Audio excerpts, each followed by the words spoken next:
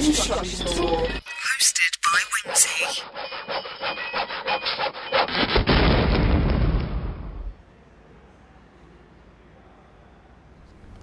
Since the start of the financial downturn, many young people trying to get into the construction industry, either through studying at university or college, are finding it a real difficulty. Many have said it's been the worst recession since the 80s, particularly for the construction industry. But thankfully there is help at hand with organisations such as the Construction Youth Trust. My first question is to Christine, how the trust actually came about in the first place. Indeed, it's our 50th birthday actually this year. We were set up by the industry 50 years ago, and initially we used to give money to young people's organisations like scout organisations for extensions to their building. So we were supporting young people through construction, but not into jobs or in training in construction. And about 15 years ago, our trustees, who are senior figures from the industry, decided that they wanted to do something more proactive about supporting young people into the sector. And we started off doing bursaries. So we would give about 15 to 20 bursaries a year to young people across the country with financial need who wanted support at craft or at professional level to help them, just give them a start into the sector.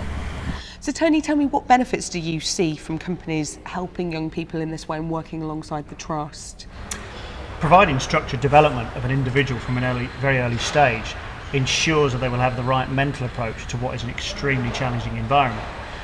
Organisations benefit in many ways, initially from individuals with trade skills, industry knowledge and health and safety awareness, but from going forward with people with managerial potential from the development of the core skills.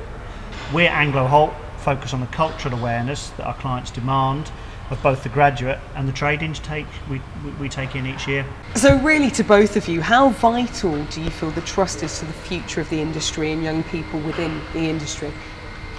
Well, from my point as an industry representative, it's absolutely essential that we have in the trust an ability to sift through the individuals that are out there that are knocking at the door, and to provide a base level of awareness of the industry and the training, and then bring the industry into that process. It's absolutely essential for us that what we have is a group of individuals that have been initially vetted and then presented to us. It's essential. Otherwise the industry wouldn't get an introduction to school children in this way. What I think is really important that we have seen as well is that construction companies are really committed to supporting young people, but sometimes don't have the time to actually do the outreach work into communities. And we also know that clients often are now expecting their contractors to have a commitment to the local community. So we, in partnership with construction companies, can do a great piece of work in supporting the community, supporting those young people and helping them across that transition from often what is quite a chaotic lifestyle back at home into the world of work, and providing that sort of entry point and working with contractors to keep them there. Now, I know we've spoken a lot about young people who've come straight out of school or are still in school, but what about those who've come out of university and college, they've studied for construction? How's the problem come about in the first place, would either of you say, with them not being able to find work at the moment? Is there anything in place with Construction Youth on that side? Well, our Budding Bernals programme is about exposing bright young people to the industry, but they haven't got into university yet. We have done a small amount of work supporting young people who have graduated and helping them get placements. But as the trust grows, I think it's a piece of work that we would want to do more of, because I'm certain that there are in the communities where we're working, there are young people who have got quantity surveying or civil engineering degrees and just don't quite know the right people to find the right jobs. So I would like to work with Tony and other organisations to make a real difference, to make sure that we're not losing talent at that professional level too. From an industry point of view, it's very much a case of supply and demand.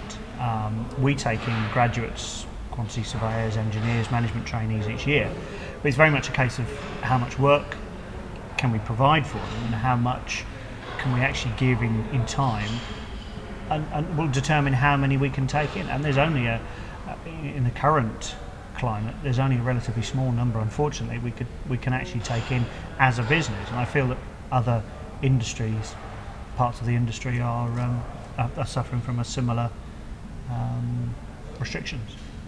What do you think the solution could be? Greater demand, greater volume of work, and enable us to provide greater opportunities for those individuals. I was just going to add to that the Trust is very aware that there are some very bright, talented young people who've strived to get into the industry and have done some great successes. And we've got a Young Achiever Scheme Award that we've launched this year, will be happening in November. And I think that's our first sort of toe in the water of working with young professionals post-graduation and celebrating their success. And I hope those awards actually highlight to the industry and to the community at large that there are bright young people who have come into the sector through maybe started as a carpenter and are now a project manager, and how that the potential of the industry is great, and that employers are working hard to support those young people, and that if we work together we can actually enable that talent to get in and move on. Separately, I spoke with David Bucknall of Ryder Levett Bucknall and found out his opinion of Construction Youth Trust. Hello David, welcome to Construction Talk. Hello. Thank you for coming along. I think the first thing I want to ask you is what makes you want to support the Construction Youth Trust? Well, I think there's a couple of things. I've had a lot of years in the construction industry, and I think it's a bit underrated. So anything that I can do to make it more relevant, particularly to young people, is going to be very good. I think it's such a creative industry, so much more than it's ever given credit to. For goodness sake, it's 10% of GDP, and it's not necessarily seen as particularly attractive to a lot of people. So it's very, very important for me to do things to make it attractive to young people. I think if we move on and then talk about what I might call responsibility or responsible management, well, anything we can do to get people in on the less privileged side of our society into the industry, well, so much the better. We've got all ranges of skills in the industry, and in particular I felt it was a worthy thing to try and make people want to come in at one level, probably if they've had a tough time up to now, and know that they can go frankly right through from there. But if they just get a skill and stay in that skill, they have a very, very interesting life, a lot of teamwork, a lot of interactivity, should get a lot of work as well if they sort of adapt those skills. So combination of passion for the industry and responsibility and feeling a lot for society. I do a lot of work outside here in the more disadvantaged communities, and I know the problems and I know the opportunities. So you see it as a win-win situation really for the industry? I think that's right. The win-win side of it is very, very important. And it's rather tougher. I mean, we've had a recession, we've got a recession, it's going to be a long one, let's not kid ourselves. So, and one of the things that often gets dropped off the agenda very early is training and recruitment, and it shouldn't, because it's still the best value for money, and we really ought to be working on it. So those are real factors for my being involved in the trust. Now, I know you've touched on it just slightly there, but what do you think is the most important thing about working in this way with young people? Well, I think number one is the creative. I have often almost lambasted the industry for not being very creative, but I've just got a bit more hands-on a project, and it's much more creative at any level. So there is that. There is the satisfaction. Anything, if you were any number of things, I'll put it another way. Everything we do is either driven on, lived in, worked in by we touch every part of the society. And you'd be surprised at the lowest level, even a quantity surveyor, some would say, you feel it's your building when you go past it. So it's that feeling of belonging and achievement and creating something. That's a very important thing. The challenge of making it work and doing it on site at whatever level. I did quite a few years quite a few months in fairness as a labourer, and you think that's a very ordinary job, quite creative. Even shoveling cement has got technique to it. Even making concrete in those days and mixers and what have you. So from top to bottom, it's much more challenging and creative than people realise. Now back to Christine and Tony for some more of their views. How does this all fit into the big society idea with the Construction Youth Trust and employers taking on people? And does it tie in? Is there?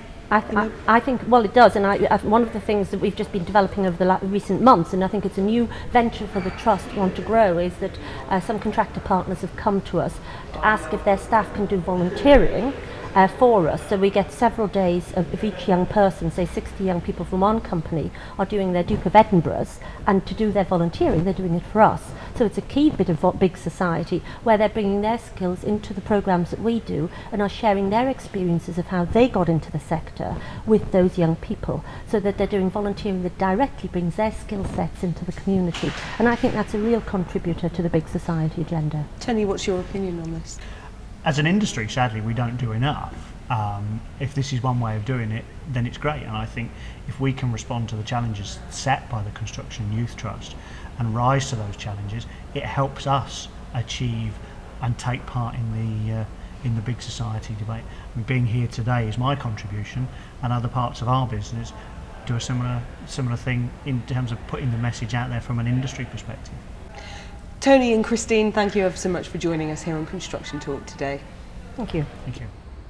So as we can see, not enough in the past has been done to help young people within the construction industry or to get into the industry, but we can safely say with a trust like Construction Youth that things are looking far brighter for the future. This is Lynsey Rose Masora for Construction Talk. Construction Talk.